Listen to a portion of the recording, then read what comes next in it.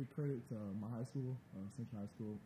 My D-line coach, Coach Adrian Lyles, and my head coach, Coach Patrick Nix. They did a good job of preparing me, installing in me early on as a 10th grader, letting me know, like, if you want to play big-time ball, you got to prepare yourself way before the time comes. So since high school, I've been preparing myself mentally and physically, doing what I got to do, doing extra when I stand after, going in before, just training my craft, working my craft, and just trying to stay grounded, you know what I'm saying, always trying to improve. So I think they set a good foundation for me, and then when I got here in January, it's been a smooth sailing. So.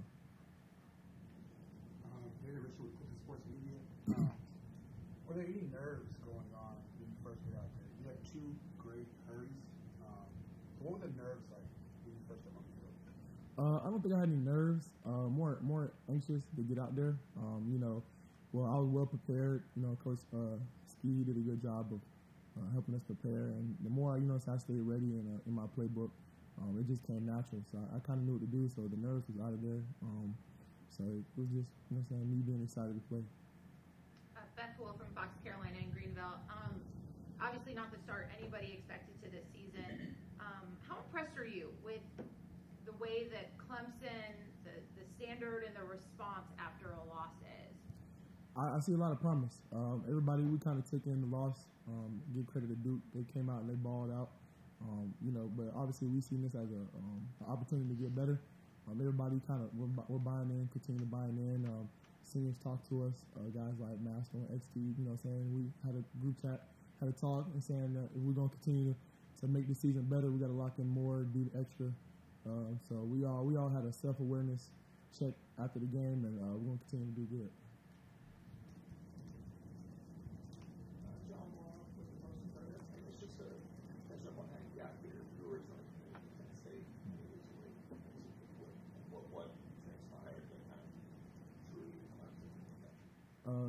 Clemson was my first ever visit. So I always fell in love with it. So, coming from Central High School, guys like Justin Ross, E.J. Williams, Ray Thorne, they all came here, and my biggest thing was like, why y'all choose Clemson over Alabama, Auburn, Georgia, other schools that surrounded there in SEC country? Well, I finally got to take a visit here, and I understood why they came here. It's more than football here. Coach Sweeney does a great job of instilling that football is only going to last you so long, because the NFL, you might be 35, you're considered old in the league, but you still got years left of your life. So he installed making sure that we get that foundation of how to live life outside of football, and also, take care of your business. So it kind of drew me when I was young, and as I got older, it makes me realize they care about, me more than anything else. So.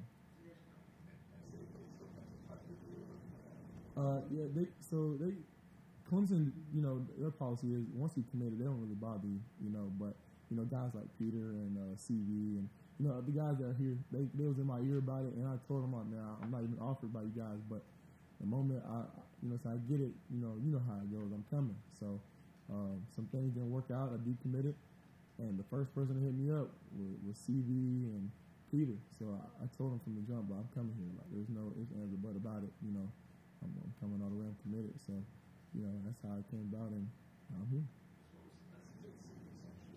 CV. So it was a chain reaction. So I was on the call with whoever. Once the news broke out that I decommitted, CV, Peter, and a few other guys on the team, they hit me up with the eyes emoji on Instagram. It was like, what time it is. So I texted Coach Ski the eyes emoji, the same thing they texted me, and from there, we got in contact, and a few days later they offered, and from then I was committed. So. I'm sure you were, during the spring, you were probably swimming some mentally. When did things start to click for you, and what's the hardest part about adjusting as a defensive end to college responsibilities? In the spring, I was definitely, everything was running through my mind. Everything was, as you transition to bigger league, everything speeds up. I knew the playbook, but I really didn't trust my own instinct at the time. So Coach Ski really helped me slow down, told me to take a breather, like, you're still young. So during this offseason, I really keyed into the playbook, just got into it, make it my everyday schedule to just walk through the play so I can see it visually. That allowed me to slow it down. So now that I got a spring under my belt going into fall camp, I had it mentally in my mind, like, okay, I know the playbook, I'm not second guessing. I can just go out there and play now. So everything became much slower, and the transition, it wasn't too hard, but it was enough to make me realize like this ain't high school anymore. You're glad you came to spring. Oh, most definitely, it's a big advantage.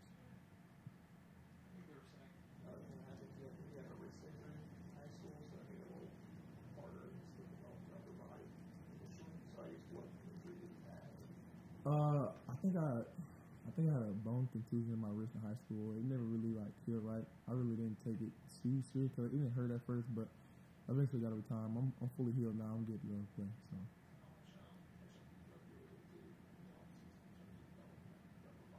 So, D-Love helped a lot, man. Cause when I first got here, it was hard for me to bench press because of my wrist, and he introduced me to wrist exercises and things like that. So I went from, I think right now my max is like 335. When I came in, it was hard for me to bench 135 because it was I ain't benching over a year because of my wrist. But now I'm up to a point where I can bench a lot of weight and no pain. So. Scott Keith was in the news. In spite of your good prep in high school, do you find yourself now a little surprised that you took a prominent role right off the bat here? I knew the situation coming in, but in my mind, how I'm thinking, I'm gonna come in and work regardless. You know what I'm saying? I'm just here to contribute to the team however I can. My role wasn't coming in, I'm gonna be a starter, nothing like that. It was never that. My initial thoughts is if coach wants me to play, I'm gonna keep working to play. However that goes, but it's my freshman year, so I'm just trying to enjoy it and work hard and then contribute however I can, whether that's defense or special teams. So.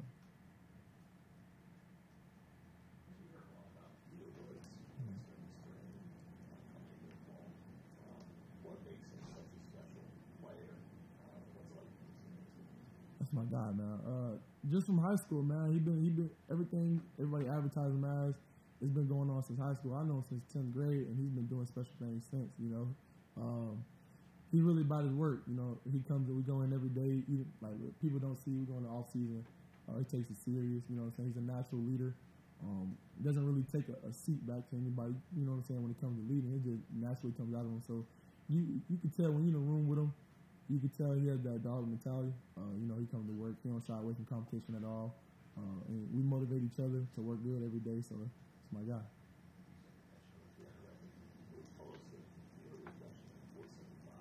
Yeah. He came in crazy.